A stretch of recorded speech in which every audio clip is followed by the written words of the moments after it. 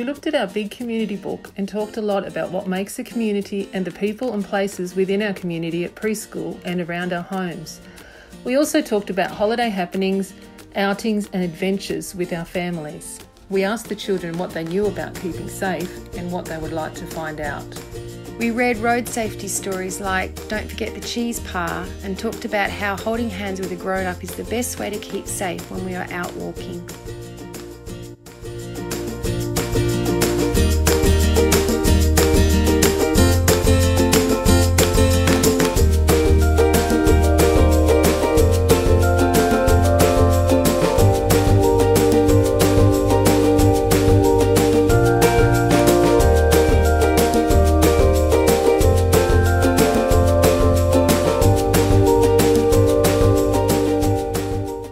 We created a community made from collage material.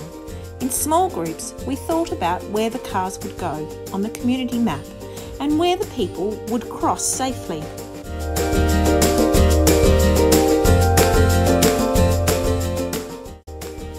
To extend on the learning, we introduced technology by using the iPad to create stop-motion clips so we could show the cars and people moving around safely.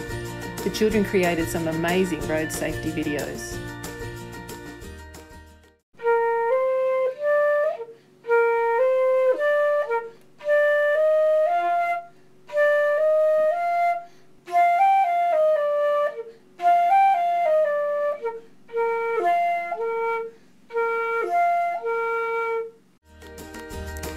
We used the car seat chart to see which type of seat the children sat in.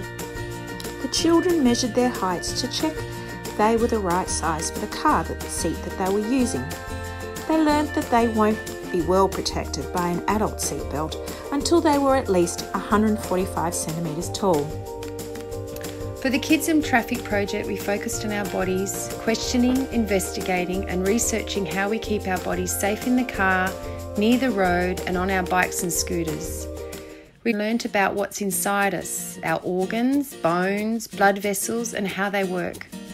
We then related this information to ways we keep protected and safe, like using the right size car seat and seat belts and wearing helmets. The seat belt goes over your strong hip bones and your ribs and your shoulders. It holds you in your seat safely. The thigh bone. The thigh bone's connected to the hip bone or the pelvis.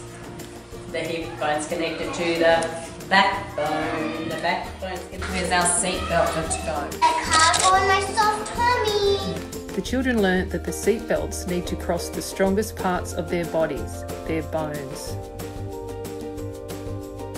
That their organs are inside their bodies and are protected by these strong bones. What does the bone protect? Your organs.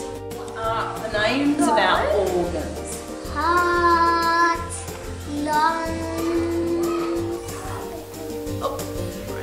Washing brain. Oh, we have to protect our brain wearing helmets. They learned how their organs keep them healthy and alive, and that we should protect our organs from any damage.